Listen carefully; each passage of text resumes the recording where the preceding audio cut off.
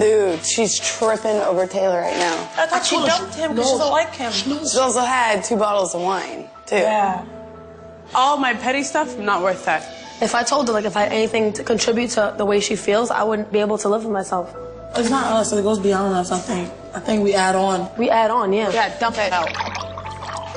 I feel like crap for even mentioning anything about alcohol to her. I knew she was an alcoholic and she drank her worries away, but I didn't know that she was depressed like that.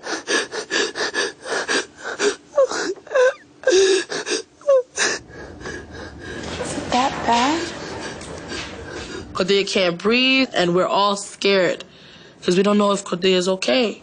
As much as we fight, I don't want anybody to die. I don't want anybody to be, like, you know, really sick. My head hurting me because of that. Oh, my God. No, my stomach turned. It's hard to come back when you're far from home.